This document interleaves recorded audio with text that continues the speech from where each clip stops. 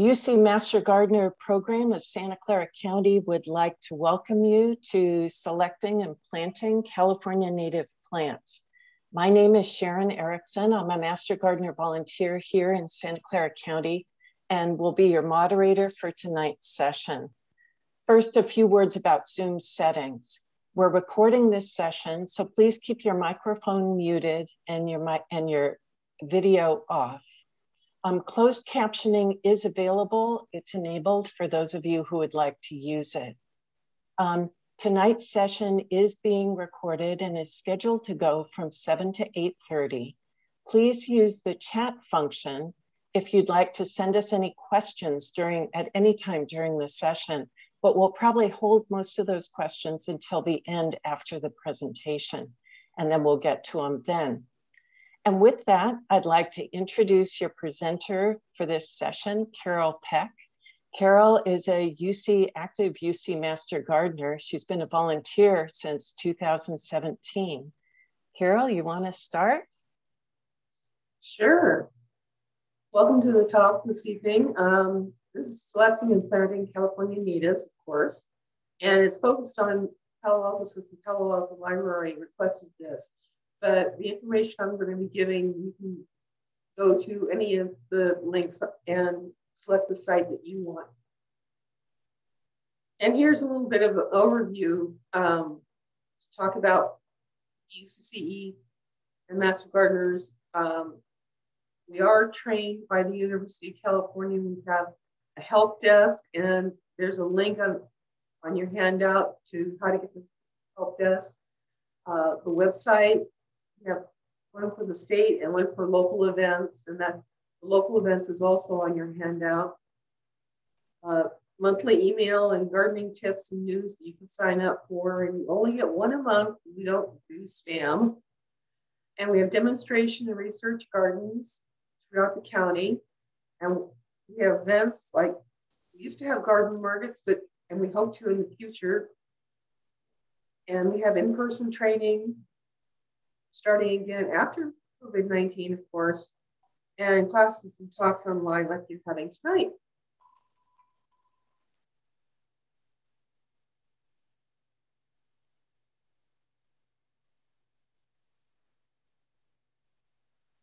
Okay, here we go. The topics we're going to be going over tonight is when to plant, what to plant, and how to plant. And like Sharon was saying, we're asking you to please enter your questions in the chat area, and we can filter those and get to those as we go along. When to plant them. Ideally, this is the perfect time because you plant potted plants right before the rain starts to allow good root growth. Seeds, on the other hand, usually start after the first rain so they can sprout in moist soil and establish roots, and of course have flowers for next year, especially the annuals. And one of the things, if you like me, make sure you label the area that you put the seeds.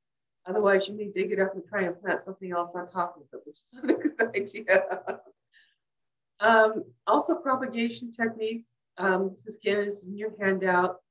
How to start various types of seeds, both fruits, vegetables, and California natives.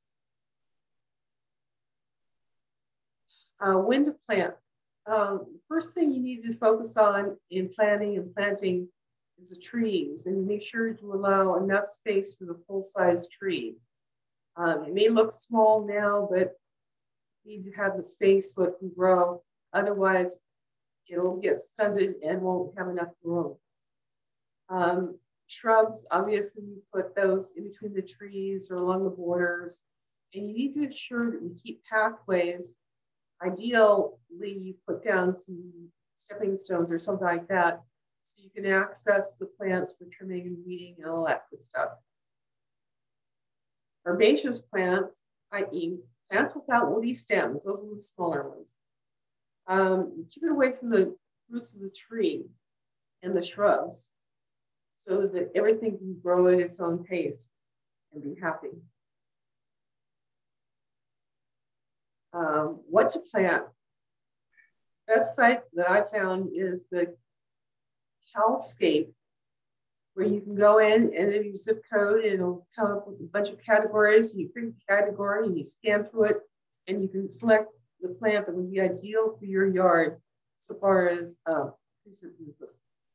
all kinds of information there.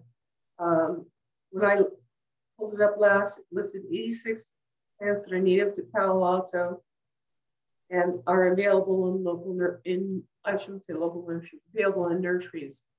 And they do list the nurseries for you for each plant. And they have the amount of sun that's required, whether it's full sun, part sun, shade, whatever, how much water it needs, the type of soil, the maximum or minimum temperature, I should say, and other requirements are listed for every plant. And one of the nice things is for each plant, once you find it, it'll give you a list of nurseries where you can possibly find that plant. So you don't have to go hunting all over and trying to find the plant you want. Now let's go on to the actual plants. Out of those 86 plants, I whittled it down to things that are more drought tolerant and easier to grow. Because some of them grow in more of a swampy thing along the edge of the bay, and easy to grow is always a plus. Here's a California buckeye. Susan was just mentioning she has one of these beautiful plants in her yard, trees. You can see the flowers at the bottom. They come in the spring. These wonderful leaves are gorgeous, but at the end of summer and actually fall, they start losing their leaves with the heat and everything else. It's recommended that these be watered at least twice a month. And by watering, what we need is like deep soak, slow and long to get it really deep in there. It can get 40 feet tall by 40 feet wide. However, that's with ideal circumstances, and it depends on what you have so far as in your yard. If you have hill or something you want to keep in place, this also has a good deep root system, so it can help stabilize soil for you. The holly leaf cherry also has relative to the Santa Catalina cherry. Is just found in the Santa Catalina Islands, South California. And this one is a slow growing one. It flowers beautifully in the spring, and it is an evergreen, so it doesn't drop its leaves. And the water is, it says maximum once a month, but I actually, with this drought, have been watering mine twice a month, and it's coming out just fine. Like I said, it is a slow grower. You have to be patient with these. It can get up to 40 feet tall and 20 feet wide. Carol, this is Sharon. A couple of people are having trouble hearing you. So if you could speak kind of clearly and distinctly into the microphone, that might help. Your sound is coming through fine for me, but some other people are having a problem. Thanks. Okay, will do. Okay, and of course, the coast live oak is one of the most common trees in our area. And it's very low water, and it does flower in the spring or winter. The problem is that the flowers are so tiny, it's really hard to see, and they're kind of like yellowish color, so they really don't stand out. Of course, it is an evergreen, so it does provide shade, and it can get up to 80 feet tall and 35 feet wide if given the room and it needs. Although it can be pruned to keep it smaller if you want. The California laurel is also known as the bay laurel because these leaves have been used in cooking and things like that, but it's not anything like the standard bay leaf that you get at the store. It has a very distinct, different flavor. It does flower in the spring. It's really pretty. It is also an evergreen, so you don't have a dry spot in your yard. And it'll take water up to 3 times a month. This is also grown along rivers and streams and things like that, so it likes a nice deep watering. It can get up to 80 feet tall and 30 feet wide. I had fun one day up in Napa. We took a balloon ride. I spotted a bay laurel tree, and the balloon pilot got us down so I could pick some leaves off the top of the tree for my cooking that night, which was kind of fun. Okay, now we're going to go into the shrubs. And again, I've picked things that are relatively drought tolerant and more of evergreens, so you don't have brown spots in your yard. This is a coyote bush. It has lots of flowers all over the bush, as you can see in the spring. It is an evergreen, although these flowers do turn brown, and you can cut them off and they will produce more flowers as they go along. This one, the maximum water is once a week, and that'll keep it green. And then some. I've actually gotten away with watering it only once every 2 weeks in Gilroy, and it's doing just fine. It can grow up to 10 feet tall and 20 feet wide. What I do is I trim it back every winter to keep it about 3 feet tall and about 4 feet wide. So it looks like a nice shrub. And it takes pruning very easily. This is a coffee berry.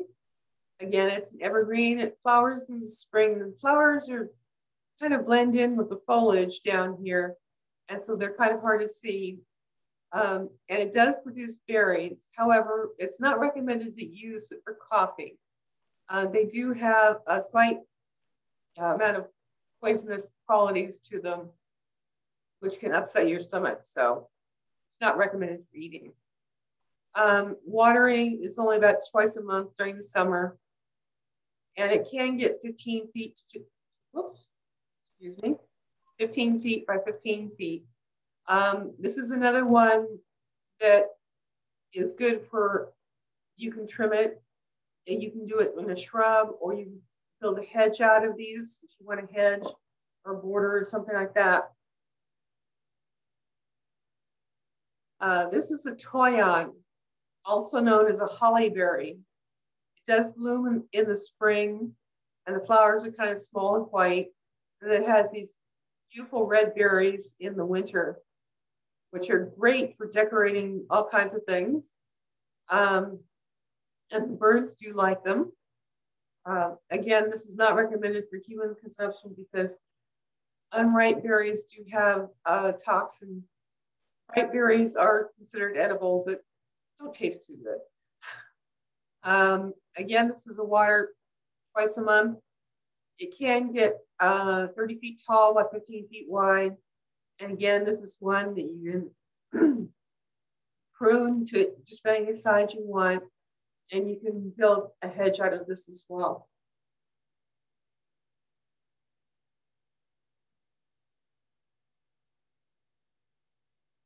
Okay, the silver lupin is absolutely gorgeous in the spring, late spring and summer when it flowers. And it is an evergreen, so you don't have a stump there. It only needs water about twice a month to keep it green throughout the summer. And this is bigger than I've ever seen it. 30 feet, they say it can grow 30 feet tall and 15 feet wide. But most of the ones I've seen in yards, because they keep the flowers pruned back, are only about 3 feet tall and 4 feet wide.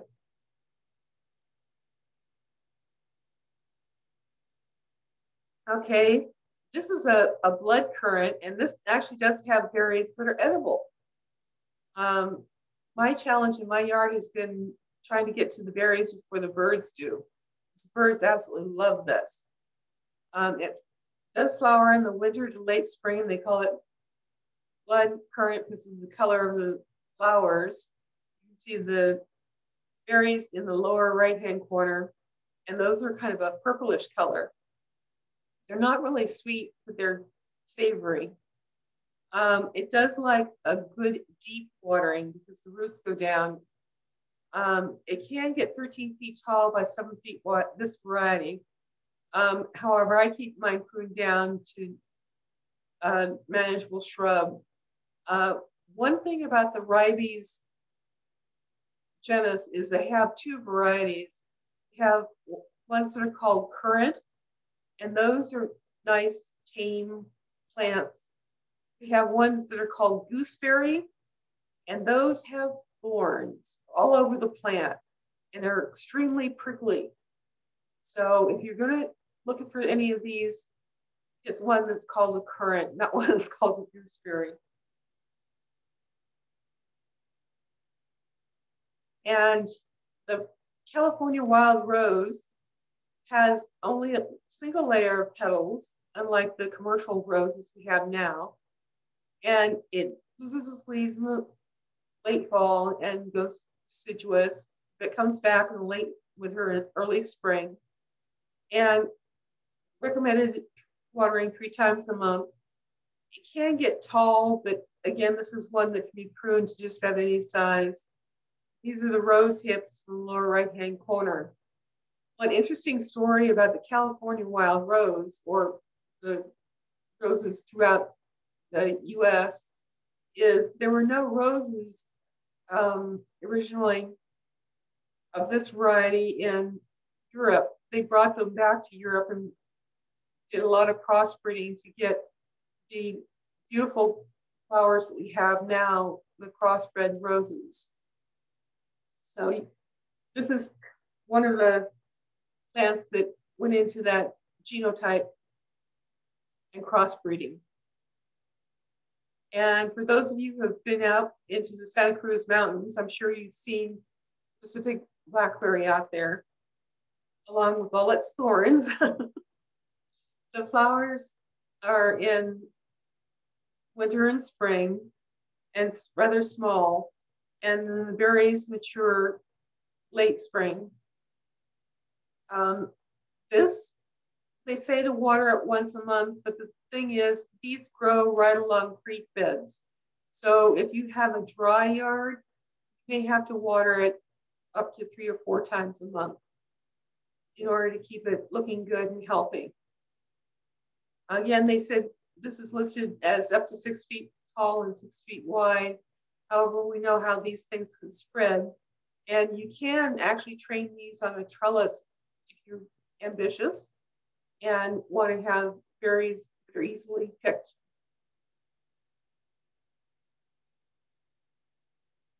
Okay, I call these short California natives. These are the herbaceous ones that have the non-woody stems. The Oregon gumweed has flowers for a long time. It has a majority in spring, but it does continue to flower into fall. You just have to pick off the dead flowers and it will continue flowering. It says it's summer semi-dormant if you don't water it enough. If you do the watering, it'll stay beautiful and green all year round. Again, this 5 foot tall by 7 feet wide is an overestimation. I've grown this in my yard for years and I keep it, the flowers trimmed back, and it's only about 6 inches tall unless it's flowering. It gets about 1 foot tall. And deadheading just means removing the dead flowers. And for those of you who like to have a nice, tall, grassy look, there is a Juncus patens, a common rush. And this is not like the ones that grow in the water. This actually prefers a drier soil texture. And it is never green. It doesn't die back. Again, I've got these in my yard. The flowers are white and kind of a pinkish red.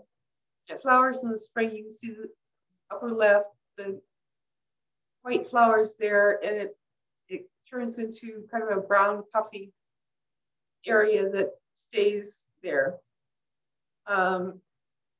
This is actually the size that it gets, about 3 feet by 3 feet. And once it gets that size, if you want to have more plants, you can dig it up and separate it into 3 or 4 plants and spread it out. So it can be managed that way too. This is one of the ones that grows from a bulb. It's an ethereal spear. It does come up vibrant in the spring, and it's 2 feet tall with the blooms. The foliage down below is only about 6 or 8 inches tall. And it says summer deciduous, which means it dies back in the late summer or to fall, and you won't see it necessarily until the following spring when it comes back. If you water it, the leaves may stay, but start turning brown later on.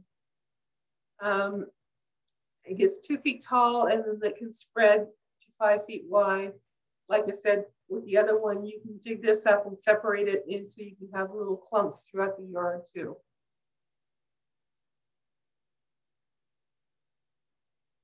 The vervain is kind of an interesting flower.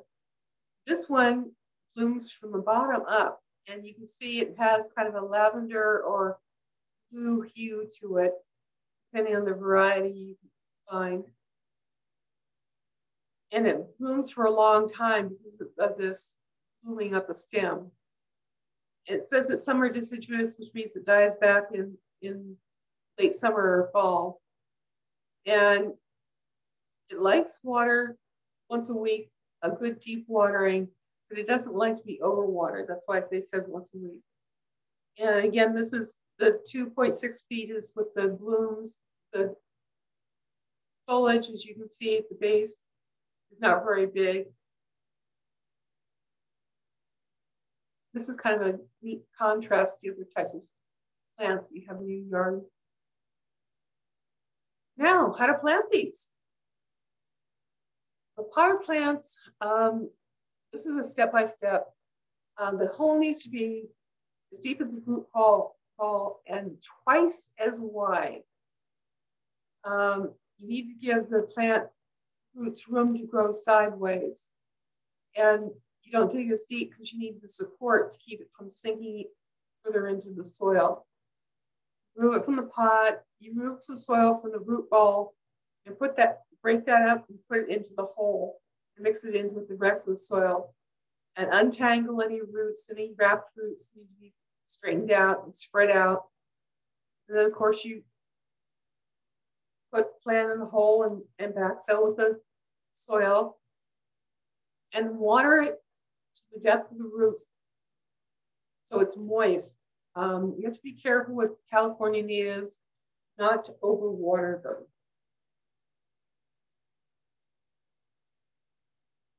Okay, watering new plants need regular water.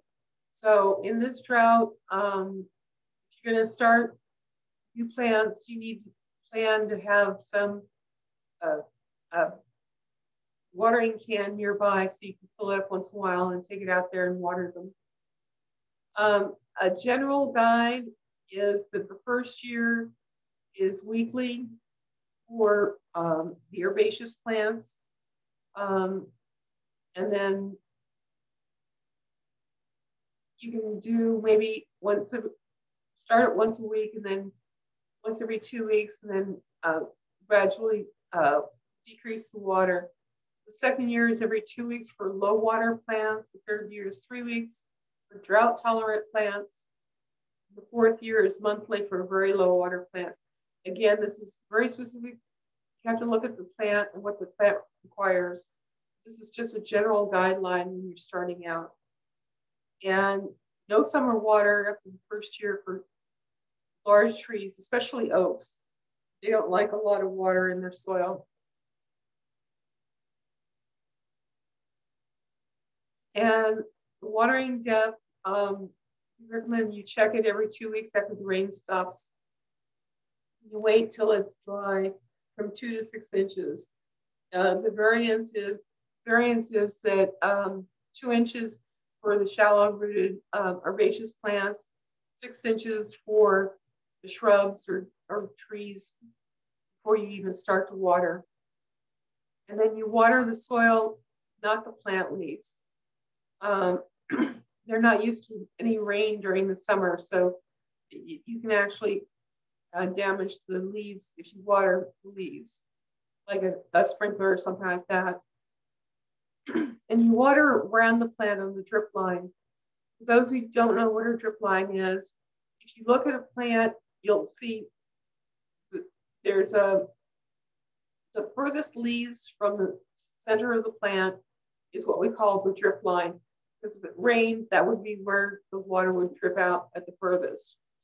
So that's where you would water, and the water would be low and slow to penetrate our clay soil. And most of us, I think, have clay soil in this area. Again, water to 6 inches depth for herbaceous and 12 inches deep for trees and shrubs, because their root system is deeper. Mulch. Yes, for these love mulch. Biodegradable material around the new plants is a great way to help them. And it depends on the type of plant. Small wood chips for woodland or coastal shrubs is great. For woodland, we need like an oak woodland or something like that. Gravel or sand for succulents, chaparral or desert, of course. And if leaf litter compiles on top of the mulch, the orient, leave it in place. It will biodegrade and help feed your plants some more. And pine needles we recommend for acid-loving plants. And then no plastic, please no plastic landscape fabric. It blocks the soil getting into the, the water getting into the soil, and it's unhealthy for the critters like earthworms who can't get up through it. So make sure you get something that can be biodegradable. And large pieces of wood can attract lizards, which is a good thing. You can control a lot of bugs that way, or even mice, which is not necessarily so good. Okay, when to mulch and where to mulch. Okay, spring, replenish anything that's been washed away with the rain. Summer is what you may need to make sure that everything is nice and thickly covered. And you spread it around the drip line again. Don't shove it underneath the plant, because the trunk of the core of the plant needs to breathe, and so you need to keep it back away from the trunk or the center of the plant. And the mulch really does wonderful things. It keeps the soil evenly moist and retains it. It also keeps the temperature even. So in the really hot days, it keeps the soil cooler. And if you're wondering if you need it during the winter, it can actually keep the soil warmer in the winter for us. It also helps keep down the weeds, which is one of my favorite uses for it. And it decomposes to fertilize the plants. Weeds. Laying down newspaper or cardboard so that it overlaps, so that when you put the mulch on top, the weeds can't find their way through. Then it's easiest to weed during the rainy season because you can pull them out easier. And you can cut them to the ground, but you have to do it many times during the year before it actually decides roots don't have enough nutrient, doesn't have enough energy from leaves, and it finally dies. We ask that you don't use herbicides, because herbicides were initially developed to kill native plants, because we were trying to grow the non-native crops we have, our tomatoes and everything else. So that we need to make sure that We don't use any herbicides on the California natives. And then just a note, weeds without flowers and seed can go into a compost bin. However, if it blooms and produces seed, put it into your city recycling bin, and don't put it into your recycling bin. They have control, and it gets hot enough so they can kill those seeds. Excuse me.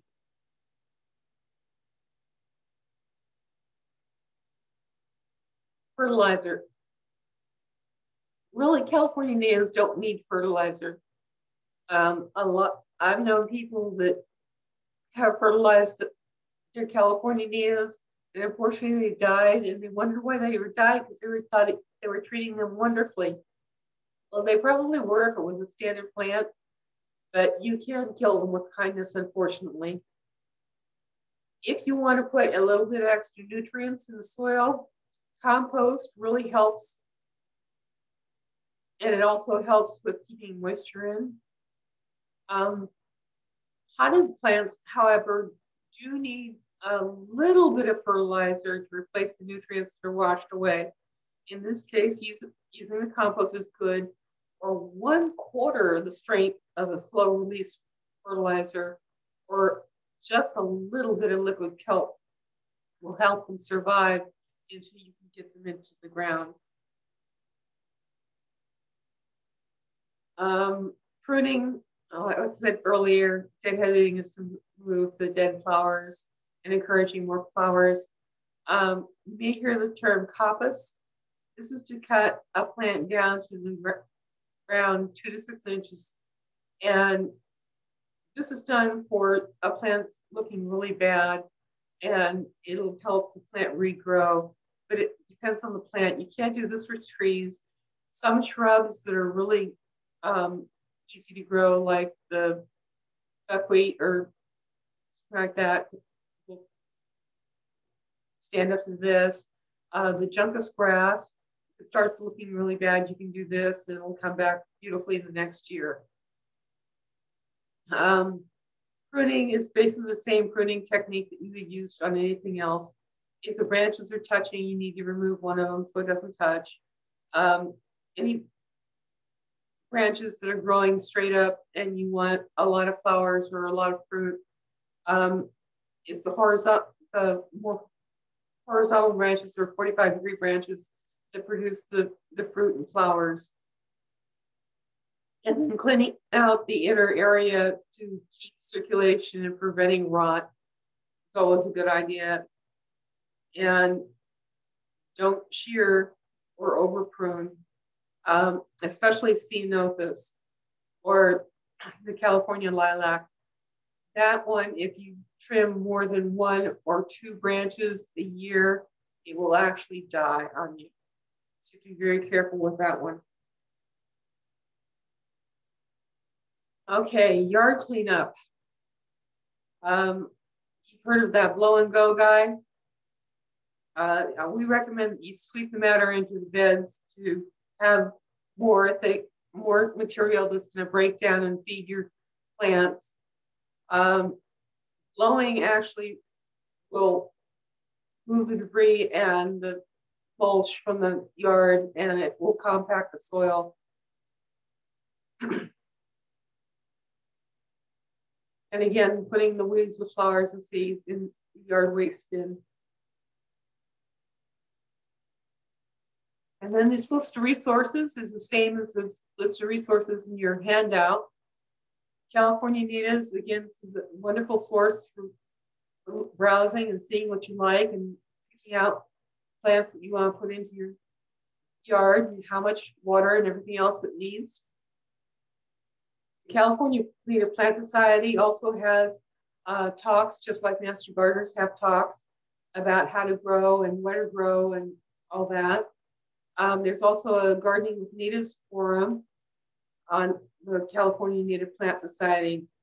If you're thinking about starting from seed, this link to the propagation techniques has things for California natives as well as fruits and vegetables and all kinds of things, ornamentals, you name it, it has just about everything in there. And then the Master Gardener Help Desk is open to everyone. This is the link that has the information about submitting a question or request via email, or you can call into our hotline. And then the UC Davis has an excellent integrated pest management where you can look up the plant that you have and find out what bugs you might be attacking it. And that's all I had for right now. So if we can get the questions from the chat, I would appreciate it.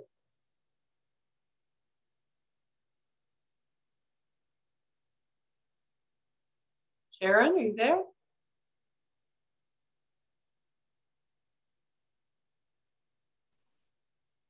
Sorry, there I am. I couldn't get my cursor to move. I've got two screens going and couldn't get my cursor to move.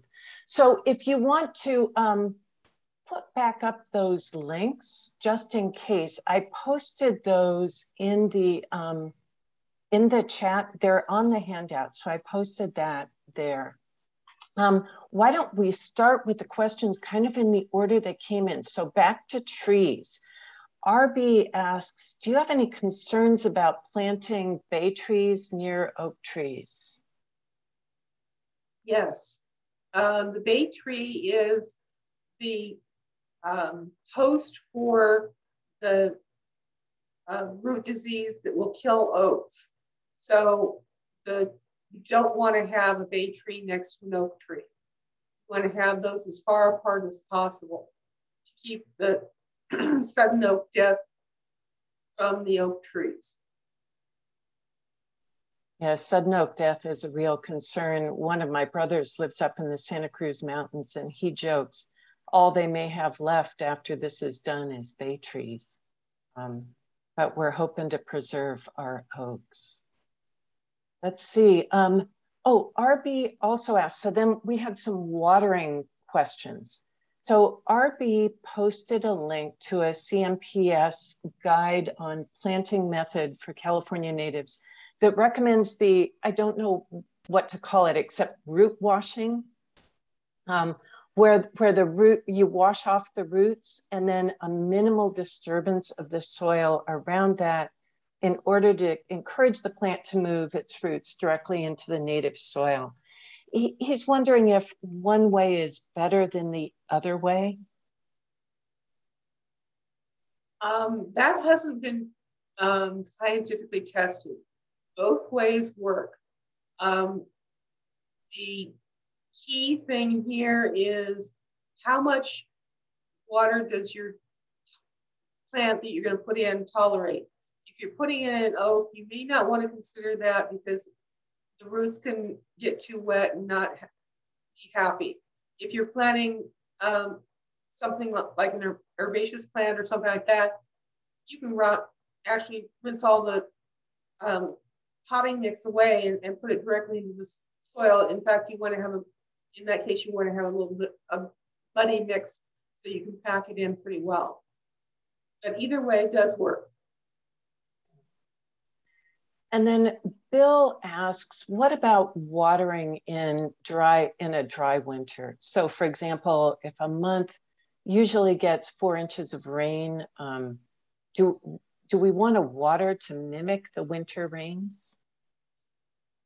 Unfortunately, the answer is yes. We do, because since it's expecting that rain and we're in such a severe drought, in order to keep our plants healthy and keep going, we need to provide that water. In fact, we've noticed on some of our walks in the parks and things like that, that a lot of the native plants that are out in the wild are looking very peaked and raggedy because they haven't gotten enough water. So in order to keep your plants healthy in your yard, yes, you would need the water even in the winter if you've gone a month without water. Yeah, and then RB pointed to a website, Tree of Life Nursery, where they have recommendations on watering native plants. Just glancing at that link, RB, I'm not seeing much that's that different from what you'll see in every kind of every place you look about watering native plants, which is you water them in the first few months of life, certainly first few months after you've planted them, in the first year, second year. Carol, did you want to say any more about that on just kind of watering during the lifespan of a tree or any plant? Watering, I recommend using the Caliscape because that is actually done by UC Davis and the California Native Plant Society, and they've done a lot of research on that. These other places usually use a lot of the information from Caliscape to propagate theirs, or they may use personal information for their area, and you have to make sure that you're in the same area that they are to make sure you're getting the right water.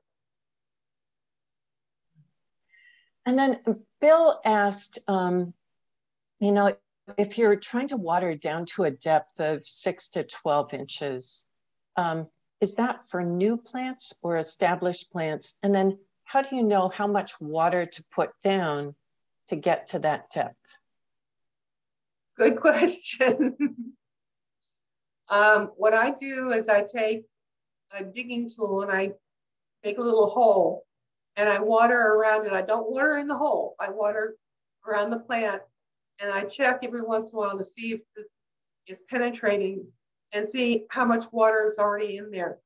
Because the top 6 inches may be dry, but if you go down 12 inches, you may have water down there, so you only have to water 6 inches. So checking, you're actually digging down and checking your soil is the best way to determine that.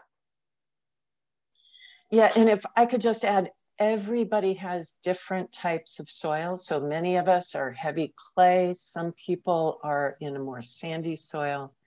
You really have to, it depends on what your soil type is. Definitely. Bill also asked about rule of thumb on first year, second year plants and watering schemes. Does that apply to Palo Alto, or does it also apply to hotter areas like Morgan Hill or Livermore? Yes, it applies everywhere. I live in Gilroy and I use it all the time and I've had great success with that. Palo Alto, you actually may be able to use a little less because they do have a more humid environment since they're closer to the bay. Of course, if you're up in the hills, that doesn't apply, but down at the lower end. So yes, it does work even out in Livermore. And then Bill is asking about recommendations that gravel be used around chaparral and desert plants. Do you put this directly on top of the paper when you're planting? Let's see. For chaparral plants with gravel mulch, do you put some kind of biodegradable mulch on top of the gravel? Excuse me. Get rid of the tickle. The gravel mulch is actually a layer of gravel. You put the plant in and you put the cardboard or newspaper, whatever you choose, and then you can put the layer of gravel on top for cactus. I really don't like to use it for chaparral, although the research says it can be used for chaparral because the chaparral that we see around here, if you go down to like Tres Pinos or I think of a park down there, you'll see beautiful chaparral down there that is very dry and open, doesn't have any rocks at all. It can be used, but it's mostly for things that don't like a whole lot of water and need a lot of drainage. Good. And then finally, the only other question I'm seeing right now in the chat is any guidance on native annuals? You notice I didn't mention annuals. Most native annuals,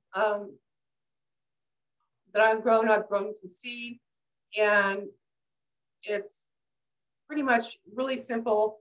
I just put it out, spread the seeds out in an area, put my label out there, and disturb the soil a little bit so they have a chance to go down through the mulch that I have there, and then let the natural rains come and bring them up.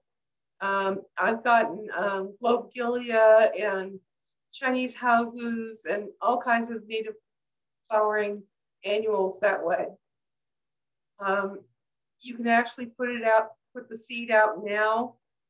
That's why I said make sure you label it, because you want to plant something else in the place of it.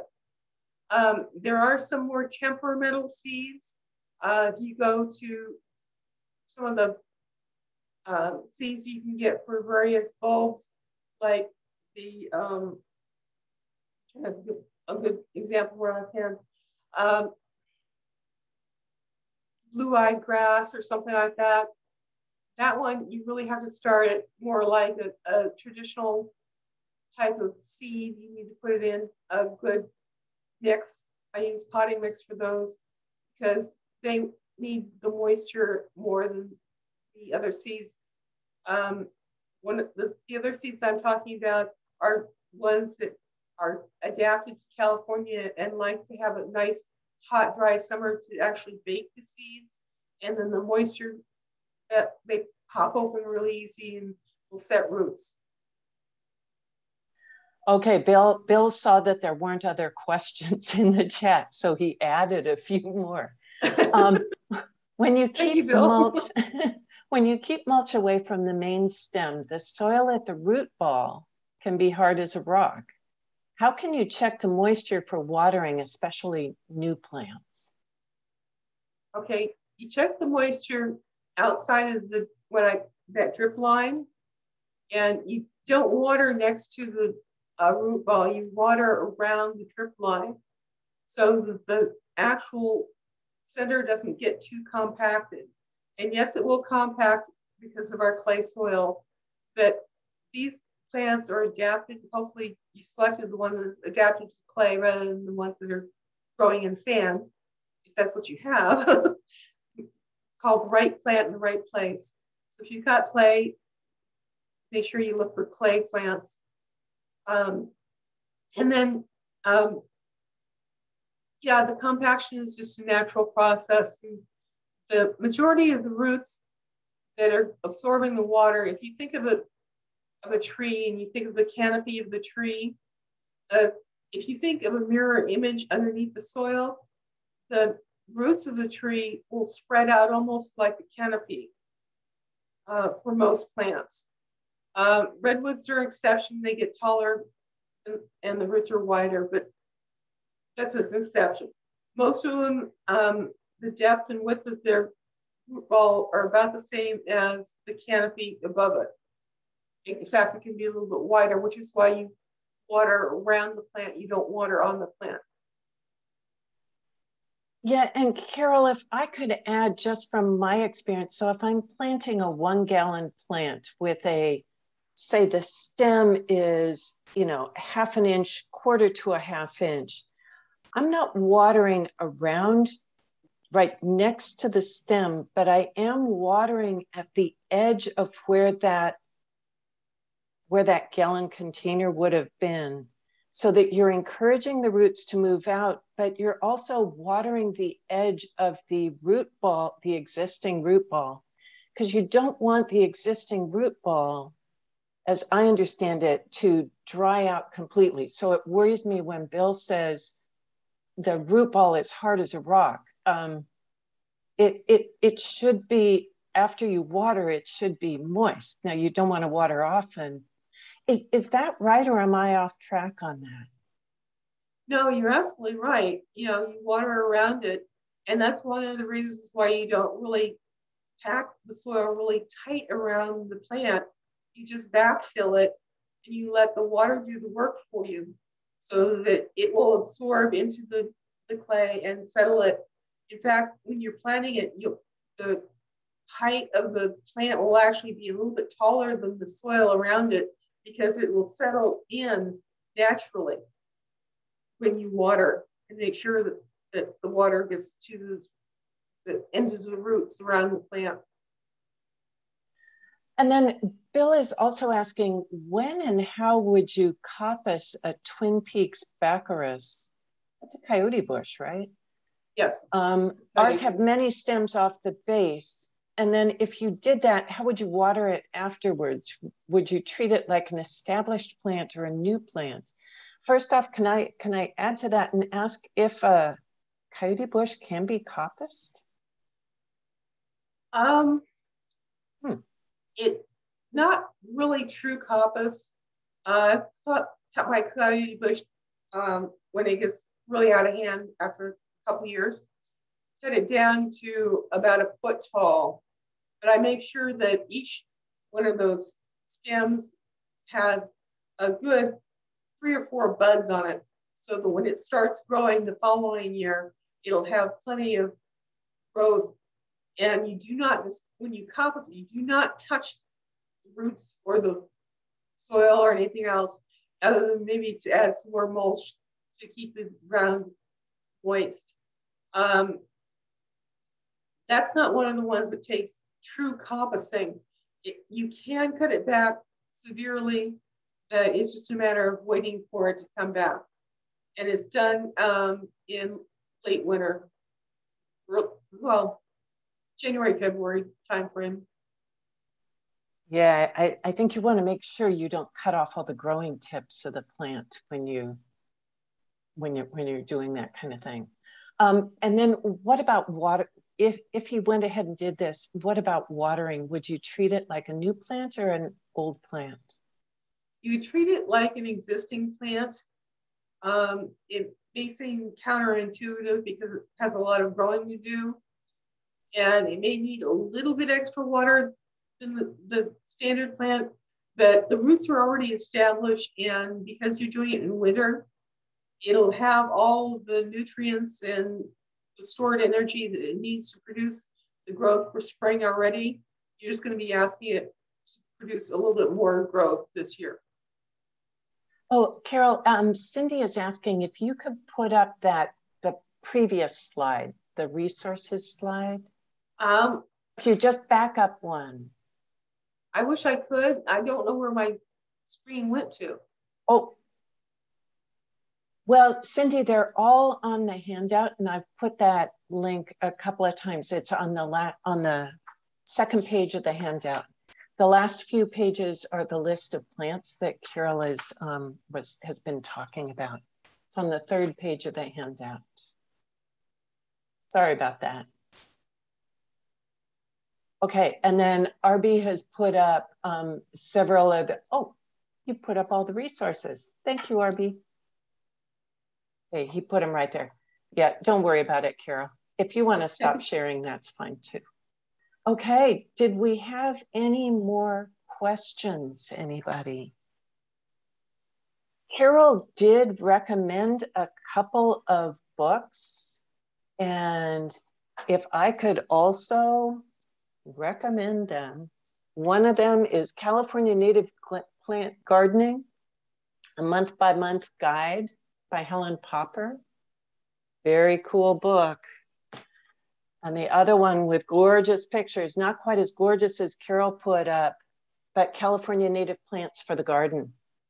Excellent books, and they will get you so excited. They've got such beautiful pictures. Not all California native plants look like my buckeye tree right now, which has lost all of its leaves and is summer dormant, waiting for the rain. Carol, was there anything else you'd like to add? I'm not seeing any other questions right now. No, I was expecting more questions, but that's okay. Okay. Maybe I went too quick. Yeah, well, thank you everybody for being here. I want to thank the Palo Alto Library for co-sponsoring this event, for all of you for attending and for your questions. I think that's it for tonight. So take care and happy gardening.